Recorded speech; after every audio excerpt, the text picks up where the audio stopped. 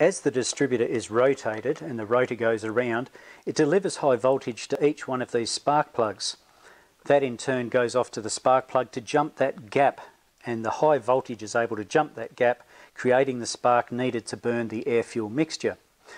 Believe it or not, it doesn't go 1, 2, 3, 4, 5, 6. Most 6 cylinders, for instance, will be 1, 5, 3, 6, 2, 4. So as we rotate this distributor around, we would expect the spark plugs to fire in that particular order.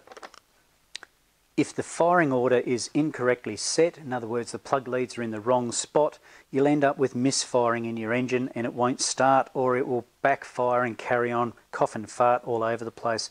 So having the correct firing order is super important. Just look up your manufacturer's details and they'll give you the correct firing order. So other things that you might need to check in a plug lead style system with the distributor cap, etc., is the resistance of the plug leads themselves. Now, rule of thumb is 8 to 12 kilo ohms per foot, or say 300 mil. And that fella's a little bit less than that, I suppose. So if we just check the resistance in there, we can see it's 3.74 kilo ohms, and it's quite a short little fella. So that's acceptable, but that doesn't mean that it won't break down under load.